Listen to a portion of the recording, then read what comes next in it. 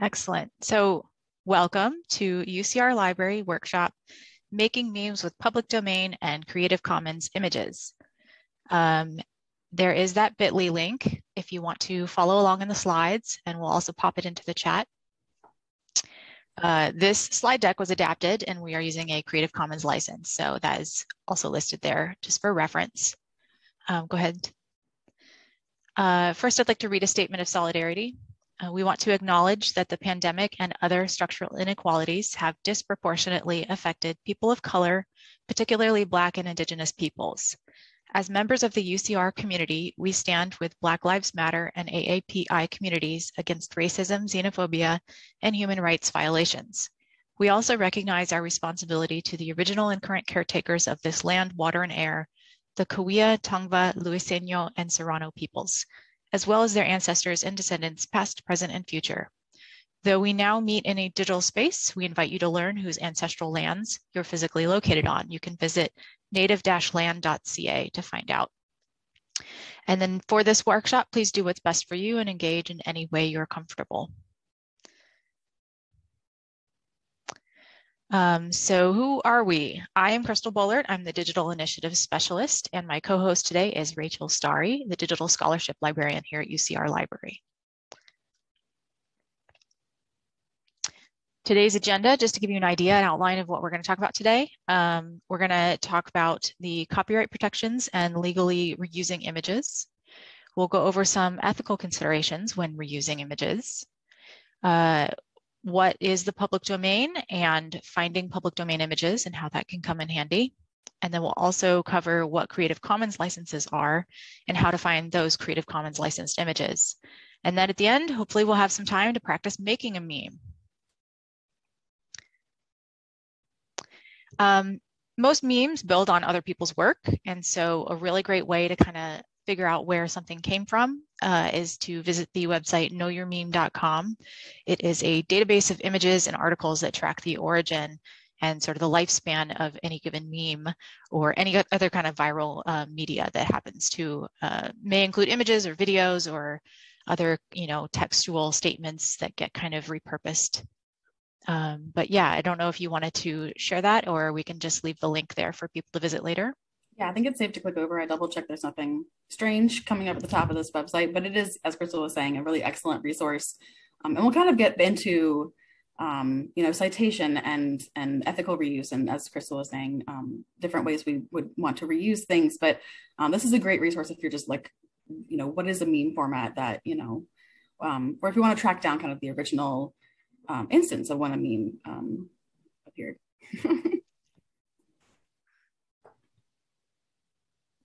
Let's see. There we go. I'll go back in here. Okay. So we are going to start off by giving a little bit of background in terms of copyright to kind of talk about the legal framework about reusing images. So I'd like to start here because copyright's very complex. Of course, today we're going to be talking specifically about, because we're at a US institution, US copyright law. So we're really only going to be talking about things that apply to works created in the United States. Of course, other countries and regions have their own, legal frameworks, and this is strictly about works that are created in the US. So I also want to kind of do a general disclaimer at the top that, we are not lawyers. So we're basically, we're librarians. We're presenting factual information to the best of our ability about US copyright law. But this workshop, we're not giving legal advice, just general disclaimer there. So in terms of, kind of just what is copyright, right? And then when we kind of talk about like, what does it mean to reuse an image that is copyrighted? What does that, look like? Essentially, and of course, copyright law exists to protect the original works of creators, to give them the ability to benefit for a limited amount of time from things and to kind of, promote the creation of original works, right? And then after a certain time, there is an expiration date on different types of materials so that it then will become a public good. But essentially for the period when copyright applies to a work, creators are entitled to 6 exclusive rights to the things that they create.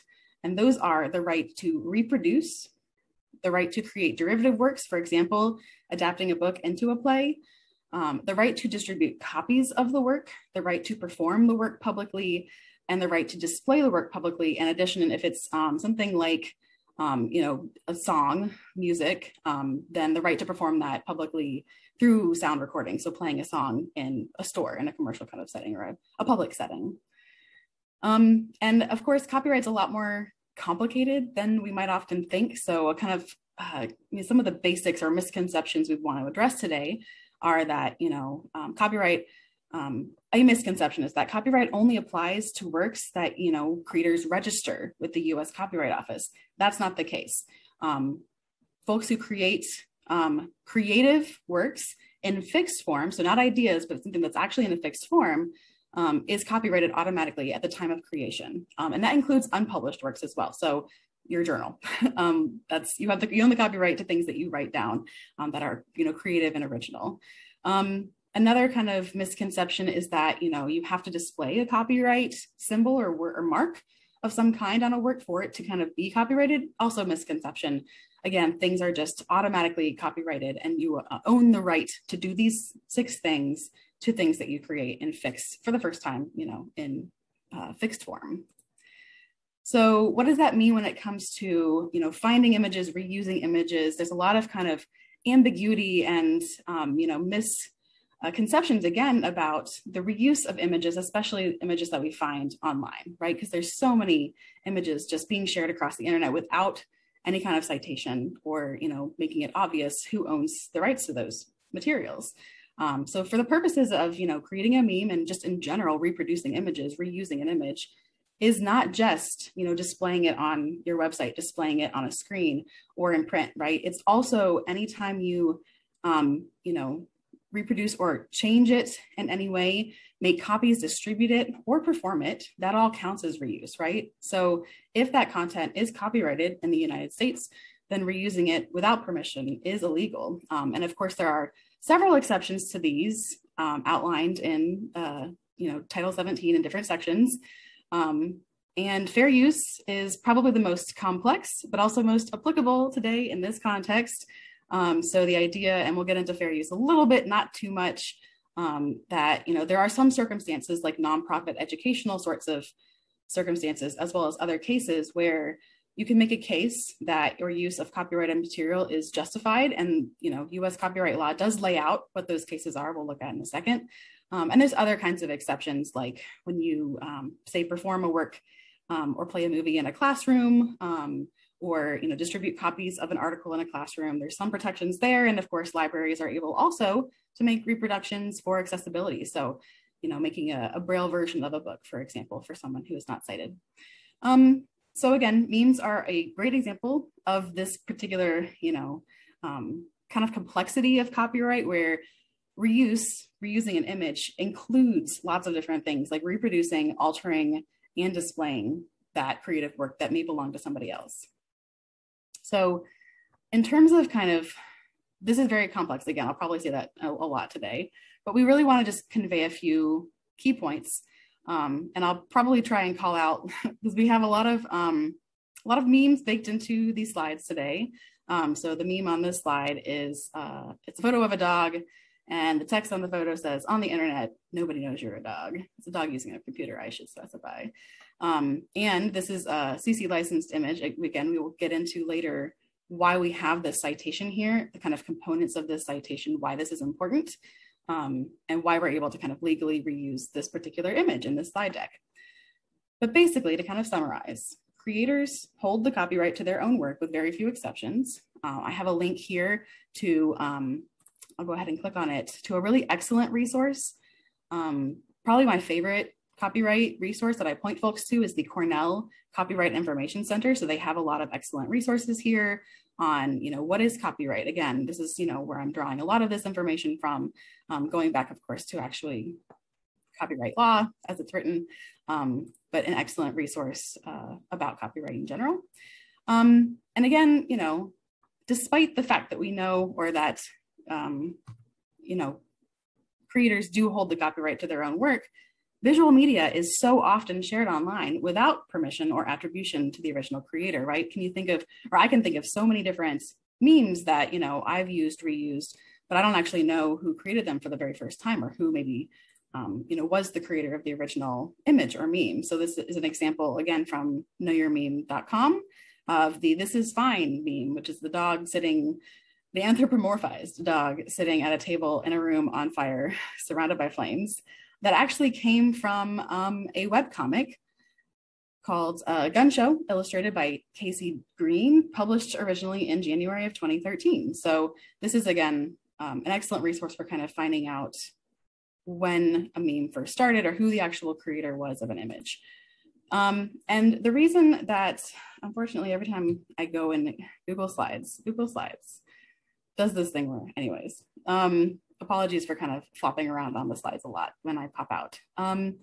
So the reason, again, folks share memes and modify memes, and there hasn't yet, as of 2021, been a legal case where anyone has successfully or even unsuccessfully made a copyright infringement case on a meme. So, no creators that I know of using this kind of resource called the Fair Use Index. No one's been taken to court about memes, and the kind of reasoning, the understanding there is that this use of memes falls under the fair use exception. Again, I'm not going to go into too much detail today about fair use if folks have specific questions, and we are available just in general. As an aside, if you're doing research and you want to do a fair use assessment on the reuse of a particular image or text, we're available to consult on that. But in general, folks argue that memes fall under this fair use exception. And just to kind of clarify, and this is a link to copyright.gov, the actual US Copyright Office website that kind of describes what fair use is, right? So fair use is a framework for certain kinds of uses of copyrighted material that are legal. So these include criticism, comments, news reporting, teaching, scholarship, and research. So these are examples of activities that may qualify as fair use, but only a judge, only a court can actually decide. As of right now, there's some changes coming to US copyright law. Again, don't really have the time to get into today, where there's going to be copyright officers. There's a new act that was passed recently. But as of right now, this is the kind of context only a judge can decide whether something is or is not fair use. And there's a lot of factors, again, that go into kind of determining whether something is fair use. So whether it is, so fair use is favored by non-commercial, nonprofit educational uses of things, what kinds of things you're reusing, how much of them you're reusing, the effect on the market, all these sorts of things.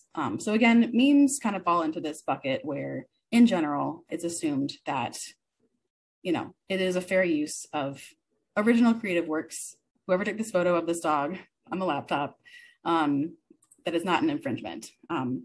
But we are going to also kind of talk about today, and I'll kick it over to Crystal here, in addition to just the simple kind of legal framework of can you reuse something, there's also kind of questions we might want to ask about, should we reuse something? And then what we're going to spend the bulk of the time today on later is about a couple of categories of images that are that you can feel really confident are good for reusing. And those are, of course, public domain images and Creative Commons licensed images, as in the title of this workshop. So with this, I'll stop talking and let Crystal kind of speak a bit to this ethical question. Thank you. Yeah, so going over some of the very brief kind of outline of copyright is kind of really helpful to think about, like where are the guardrails, right? And then we also want to think through the ethics. Just because it's legal doesn't mean it's ethical or okay to do. And so it's always good practice to seek permission and give attribution. And there are images which you do not need to seek permission and making, so anything that's public domain, which we'll also go over. This photo of the bear that I put the deal with it glasses on is from the Library of Congress, and it is public domain image. And I was thinking about Scotty Bear when I made it. So yeah, guardrails. And then we can go into the next slide. When you might think twice about sharing something. So we're considering the ethics of sharing and sort of the circumstances in which there might be potential for exploitation or harm. Some of those circumstances are cultural appropriation, digital colonialism, or exploiting indigenous knowledge. We think about identity and privacy issues, protecting vulnerable populations, incarcerated folks and minors, that also falls in lines with like IRB in your research. And misinformation is a thing that we need to think about these days. So some of the big kind of questions I ask myself when I'm confronted with it, do I want to share this, is in an ethical framework, is who holds the power and who might be harmed. So I know it's hard when you're like making a funny picture, but those are two of the big questions that I kind of try to hold in my mind when I'm thinking about, am I going to share this? And that can kind of help guide your ethical decision and whether it's okay to share or not. So yeah, we can go on to the next. And so far, I believe all the images we've had in this, well, that's not true. We have one Creative Commons image. So in addition to this legal and ethical, these sorts of frameworks, as you're thinking about finding images to use for making memes, we want to kind of give you two categories of resources to consider as you're finding images. And those are images that are, on the one hand, in the public domain, which means they're free to use. We'll get into that in just a second, as well as images, as I said, that are Creative Commons licensed. And we'll kind of talk about that next. So what does it mean? We're using this phrase, this image is in the public domain, so then we're able to use it. What does that even mean? So according to the Stanford Copyright and Fair Use Center, another excellent resource, and I'm just going to read what they say about public domain. They say the term public domain refers to creative materials that are not protected by intellectual property laws, such as copyright, trademark, or patent laws. And again, we're kind of limiting ourselves today to just talking about images, and images are most likely, photographs and kind of drawings are generally governed by copyright. But if you have things like logos or other sorts of visual materials that brands are using to distinguish themselves, those might fall under different laws, trademark and patent laws, which we're not really covering today. So in terms of these creative materials not protected by intellectual property laws, the public owns these works, right? Not an individual author or artist. So anyone can use a public domain work without obtaining permission, but no one can ever own it. No one individual. It is owned by everybody. So that's essentially what it means for something to be public domain or in the public domain. And you'll sometimes see, we have an image on the screen here, a kind of anti-copyright sort of symbol, which is just the copyright symbol with a bar through it to indicate that no one owns the copyright on this material. So there are a couple of different ways something could arrive in the public domain and become, a public domain image. And the first way is that the copyright, it was a copyrighted image or material, but the copyright expired. So copyright law has changed several times over US history, meaning that it gets complicated really fast in terms of like when something was published, what type of work it was, who published it, where they lived when they published it, right? There's kind of a lot that goes into that.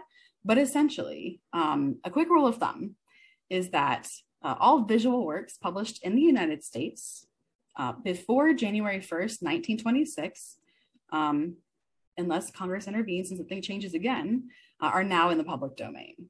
Different rules will apply to unpublished works. Again, like if your journal, something that wasn't actually published, as well as for works by American citizens living in other countries. So this, again, it might get a little more complex with international copyright law. And every year, and again, unless Congress intervenes and something else changes again with copyright law, this January 1st, new public domain day will move forward every year. So in 2022, this date would be January 1st, 1927. So we have that to celebrate next January 1st. And it keeps moving forward. So then, once the copyright is expired, that item then is no longer just belonging to the person who created it and theirs to benefit from. It belongs to everybody. It's a public good. Everyone can use and benefit from it. So the second way that something can become in the public domain is that the copyright owner failed to follow copyright renewal laws. Again, this is going to get complicated really quickly, but and there are thought to be, millions of works that were kind of published in this this time period between January 1st, 1923 and 1964 that are now in the public domain because their original copyright owners didn't renew after the initial 28-year term. Unfortunately, there's no easy way to prove that the copyright was not renewed. So it's generally safest to treat works created in this time period after, or after 1926, that January 1st, that magic kind of public domain date, and 1964, just treat them as copyrighted unless you're certain that you can kind of definitively prove or determine otherwise. The third way that things arrive, and I'm seeing a question in chat, and I will, let's see if that is related to this right here. Oh, it's about pushing back public domain dates to keep their intellectual property away from public domain. Yes, so there are certain companies, Disney's one of them, hi Disney, that do their very best to maintain the right to commercially benefit from creative materials. And they do that in a number of ways. It's not, I don't know, to speak to the exact question that was asked in chat, no, I don't know a lot about the lobbying and kind of like congressional processes that happen around the creation of US copyright law. But yes, historically, that has factored in to the development of copyright law over time. And I would kick that over to like someone who specializes in historical law to kind of, dive into deeper. But yeah, excellent point from someone in chat. So there's a lot of kind of, again, complexity in how things have changed over time, in how companies have successfully lobbied Congress to do things that benefit them. Yeah, but for the purposes of kind of continuing on to the next sorts of ways things arrive in the public domain, number 3 is that the copyright owner can, before the copyright, period has expired, deliberately release something into the public domain. So this is called dedication. And one way to do this is with a Creative Commons 0 license or a public domain mark through Creative Commons. And we'll get into that in a minute. But essentially you can make the decision. I want to release this and like relinquish all copyright ownership of this material. There is no takebacks. So if you do this, it is permanent. You can't then after the fact be like, oh no, I made that, I want to change it. So that's just something to be aware of. But this is absolutely a right for a creator to choose to release something into the public domain. And it's very common for certain kinds of images in particular. And then finally, a fourth case of how something could be in the public domain is that copyright law does not protect that type of work in the first place.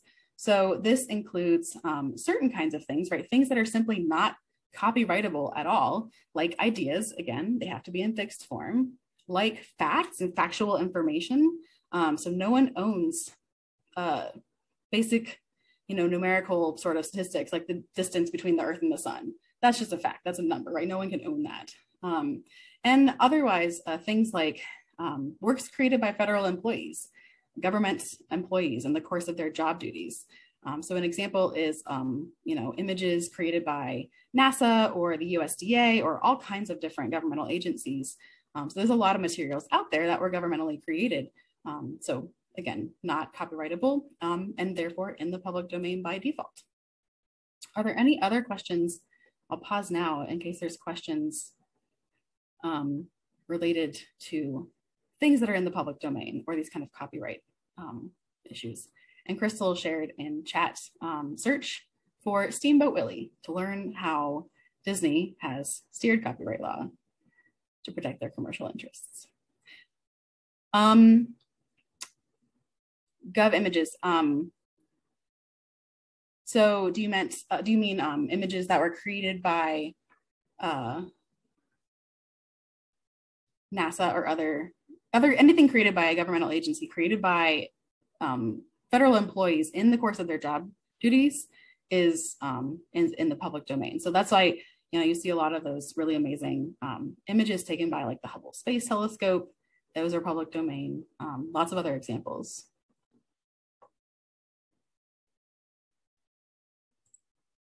So we have a couple of examples here of images that we gathered from different cultural institutions, such as museums and archives. A lot of museums and archives are making their collections available, or by default, some of the images are old enough that they have, copyright has expired and they are in the public domain in that way.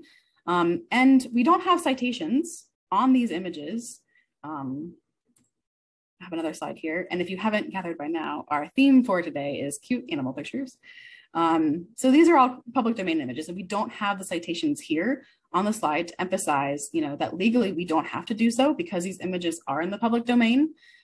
However, we do have slides at the end of this slide deck that have the citations for all of these because, again, there's a number of reasons why you would want to cite things, not just kind of demonstrate awareness of the fact that, creators are creating things and not everything is something we've made ourselves, right? To kind of attribute the original creator.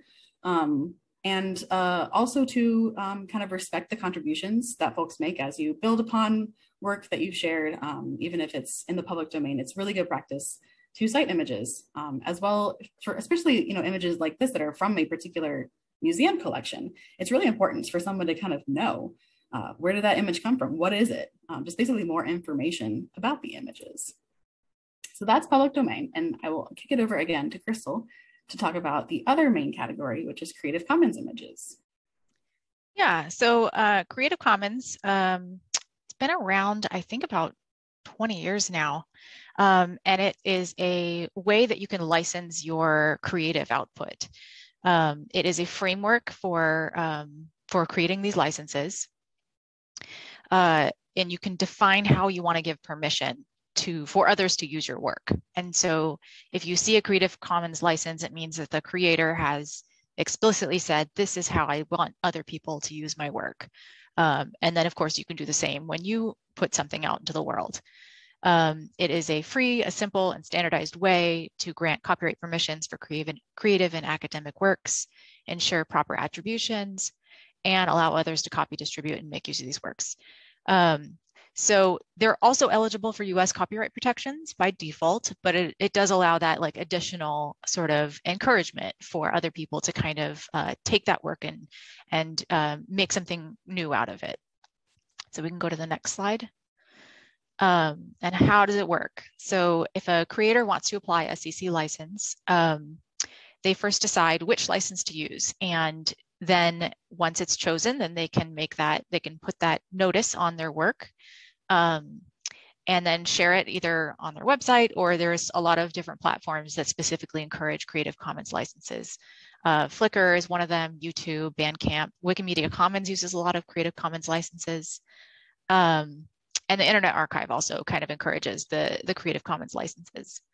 The most basic license that you can, there's several layers of licenses. There's CC0, which is to put it in public domain. There is you can ask for attribution. You can ask that somebody not make derivatives, or you can encourage derivatives. You can ask that somebody not use it in a commercial way, or you can leave that off and allow people to use it commercially if they want. And you can also do the share alike version of the license. And that means that if somebody were to use your work, that you would ask them to share alike and share their work as you did yours. So that essentially that license that you've put on your work carries through into the new person's work. So free to use, follow all the conditions. You can usually click through the link and read more about it so you know exactly what they're asking you to do. A common attribution, the ideal attribution, is the title of the work, the author, and then the license itself. And you can hyperlink that in your caption to point back to those resources so that people can find out more about the creator, or find more information about the artwork itself. And yeah, so there's different ways to kind of mix all those together, and you can kind of decide what level of encouragement or restriction that you want to apply to your work. So we can go on to the next slide. These are some Creative Commons licensed images. So in the Wellcome collection, it's museum repository, and they have a CC BY license. So we're giving them attribution. BY that's all they're asking for. And then the next one is some sloths, and I got it, I think, from Flickr, and it has CC BY NC SA. So BY is the attribution, and then NC is non-commercial. So as long as I don't make a T-shirt out of this, they're okay with that. And then share alike. So if I'm using this image, I also want people to use this slide deck as a share alike license. We can go on to the next one. Also, Creative Commons license I found, and we have CC BY NC ND, so non-commercial, non-derivative. So they don't want you to make derivative artworks from this, and they don't want you to use it commercially. And then the dog catching the dog treat is CC BY SA, so share alike, attribution and share alike. So there's just different versions of ways you can mix up the Creative Commons licenses and kind of assert to others how you want to see your work used. Yeah, so just to kind of summarize again, the differences between these two main categories of media, public domain versus Creative Commons.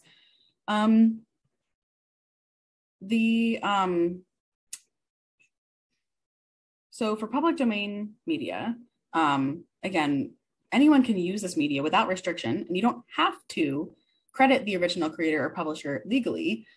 It is still an excellent practice to cite and attribute it as a source. And of course, in academic contexts, in research papers and in published articles, even professional, presentations, it is expected or a required practice to credit your sources, regardless of whether, they were in copyright or public domain or otherwise licensed works. Public domain works can be used for any purpose, including commercial gain, whereas with Creative Commons, only certain licenses allow commercial reuse. And all public domain works can be remixed. There's no limitations on kind of transformative future work, building on this work, and again, without requiring any kind of permission. On the other hand, Creative Commons, as Crystal was saying, can be a combination of different ways folks restrict the reuse of their work or permit, on the other hand. So on the screen here, we have icons for the 6 most common Creative Commons licenses. The most basic, if you're not releasing something into the public domain with CC0, the most basic license is attribution. So all 6 of these include the icon for BY, attribution. And then layered on top of BY, of course, you can prohibit commercial use, which is the non-commercial NC. You can disallow the derivative works with ND and specify that others must retain and share alike with the same license. So we have 2 share alike licenses here as well. Any questions? So I did see a question in chat about the Bible, if that is copyrighted, and to kind of sum that up very briefly, I do not believe that published versions of religious texts that were not created in the US during kind of copyright period are protected by US copyright law. That said, publishers may own the copyright to particular formatting of a work. And that's again, so that's an excellent example, because a work like the Bible could be in the public domain and someone could still commercially benefit from it. So that's actually a really great example of that. And with that, I will kick it back to Crystal to kind of talk us through different ways of actually finding public domain and Creative Commons images. Yeah, so there's a lot of different places to find images. I'm sure you all have your favorite places that you go look for images. I wanted to point out the Creative Commons search, search.creativecommons.org, and that will sort of aggregate all of the places that use Creative Commons licenses. So that's Flickr, that's YouTube, all of that. And you can filter by what kind of license that you'd like to use. Let's say you do want to use it commercially. You want to filter out the licenses that prohibit that. Image sizes, you can filter by, I believe there's, image types. So you could do an illustration versus a photograph. Oh, great, live demo, yes. And then there's the checkbox for modify and adapt. Thanks, Rachel. Yeah, dogs, cute dogs. And you can see on the left-hand side, there's all the different ways you can kind of filter through those results and find what you're looking for. And you, of course, in your search terms can get more specific than just dogs. But sometimes it takes a long time because there's actually a lot of content. And so the search it might take a minute to load on this website in particular. And then the next website that is on my list, oh yeah, DPLA. So Digital Public Library of America is modeled after Europeana, which is another website that aggregates content from different repositories. So if you were to go to dp.la, you could search across all kinds of museums, libraries, archives, cultural institutions, historical societies, anybody that sort of has a repository of images that they want to share. And if you didn't know to go to smalltownhistoricalsociety.com, you might be able to find something. We could find to see if there's a dog with a computer. Apparently there are some hits for that, but there is a filter on the left-hand side that has sort of some of those rights that you can filter through and find what you're looking for and what your purpose is that you want to use it. And then lastly, Google Images. And if you go to images.google.com, of course, you can find images, but I don't know if you have that tab open, but just so you know, you can filter through the rights. If you go underneath the search bar itself, the search box, there is a like settings button, tools, there we go, tools, and it should pop up with usage rights. And then that way you can filter through your Creative Commons usage rights. Yes, I would recommend archive.org as another resource, different kinds of media, different things. Again, just keep an eye out for the specific kind of use that you have in mind and what kind of license you might want to look for and filter by. You can also search an image in reverse image search. So you can do that in Google Images, and there's a couple other tools that allow you to do that, but you can upload an image and it'll find all of its existences in that search engine. And you can look for the earliest example. So that's another kind of way to see, where did this image come from? When was the first time it showed up on the internet? There's another tool called TinEye reverse search, and you can install that in your browser and do a right click and search, and it'll tell you all of the instances of that image, and you can kind of track down its history. So yeah, it's always on you to locate and follow those license terms. So knowing that these tools exist and how to find the license will help you stay out of trouble with all of the various copyright laws and licenses. And I was going to demo the reverse image search, but then I realized I don't really have an image prepared to do the search with. So just know it's an option. So yeah, let's make some memes. So I found this image on the Creative Commons search, and it is from a museum, a science museum. And I added some text to make it look like an inspirational poster. So I don't know if we want to move on to the next. Yes, so we're gonna throw out a meme challenge to you all. And the question here is, how creative can you get when you restrict yourself to using public domain or Creative Commons licensed images? Because of course, we talked a little bit about the fact that memes are generally understood, again, not confirmed by a court yet or by a judge, legally. They kind of fall under fair use, or you can make a very good fair use kind of case for a lot of meme sharing. That said, our challenge to you is using public domain or Creative Commons licensed images, select an existing meme format and make a new version of that meme format. So what do we mean by meme format? Right, so if you think of a particular image that you've seen used for a meme, where the captions or labels change, or maybe the image itself is modified, but it's kind of shared in different iterations where the basic format or layout of the image and text stays the same. Sometimes this is called a meme template. So, these formats and templates often have kind of shorthand ways they're referred to, like woman yelling at cat, or galaxy brain, the like exploding brain, condescending Willy Wonka, what I do versus what people think I do, that little matrix of images. So that's what we mean by meme format. So for this example, we have an example here that is, this is the meme format, is this a pigeon?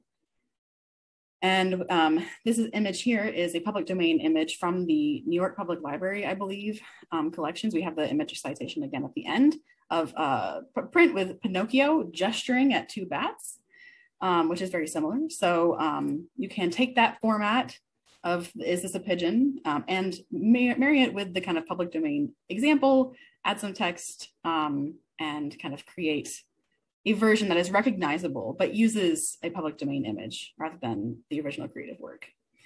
Another example we have here, and I'll let Crystal talk about this one because she made it. So yes, the meme format or template is the distracted boyfriend, and you can put words on it of what he's looking at and what he should be looking at. And I found an image with a CC BY license on it of meerkats, and I added another meerkat and said that instead of doing my writing project, I was looking at meerkats on the internet. So yeah, it was, you know, pulling from a CC BY, and I used Photoshop. Somebody asked about tools. I used Photoshop. I'm really comfortable in it, but there's lots of other different kinds of tools you can use web-based on your phone. There's some, I think there's like an Adobe image phone app that's free, Snapseed. I really like Snapseed. I know Instagram also has some sort of like frames and filters and ways to add text and things.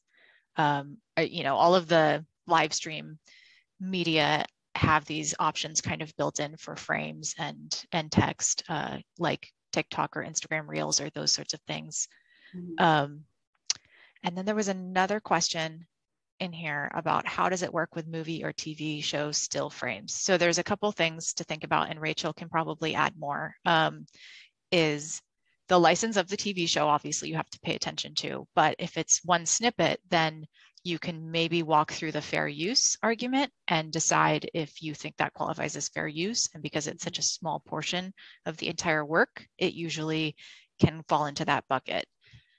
Right. And so, yeah, exactly with copyrighted materials, and of course, TV shows and movies count. They are copyrighted materials, unless they're really old. And we very commonly do see still frames of media like that being shared under fair use. But the kind of key there is how are you reusing it? So there's a difference between, you know, showing a 10-second video clip. There's not a magic number either.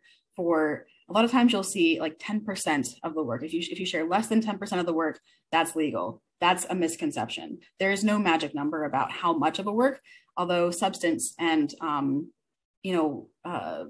amount does factor into fair use, and that is discussed in I think it's section 107 that discusses fair use.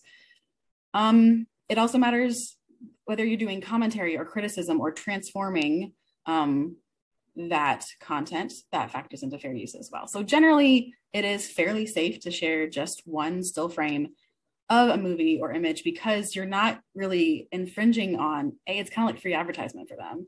As long as you're like not infringing on the commercial interests, that honestly is the big one for, you know, companies that want to protect their commercial interests. That said, some companies, cough Disney, cough, are really strict even about images sometimes in the context in which you're sharing images, especially if you're going to make money at all and you're infringing on their market. So it really depends on, whose material it is. And that's why we say it's complex and it gets really hairy. And that's why we recommend just finding public domain and Creative Commons licensed images. You can be more certain about it. So how much time? We do have some time. I don't know, Crystal, if we wanted to recommend folks walk through this first part now. We do have plenty of time to answer additional questions. What would folks prefer? We do have, and then we have at the very end of our slide deck, if you make one of these memes, we would love for you to, if you want to share it on social media, tag us. So we do just have information here. We are at UCR Library. If you search UCR Library on YouTube, it'll pull us up, but I believe officially it's UCR Libraries, plural, on YouTube. And I'm going to go ahead, in case folks do need to hop away, I'm going to go ahead and, oops, you know what? I didn't put it in here. I have a link to an assessment form because we just always like to share an assessment if you want to like take 2 seconds to fill out a very brief survey. So I'll grab the link to that. But yeah, do folks have other questions for us?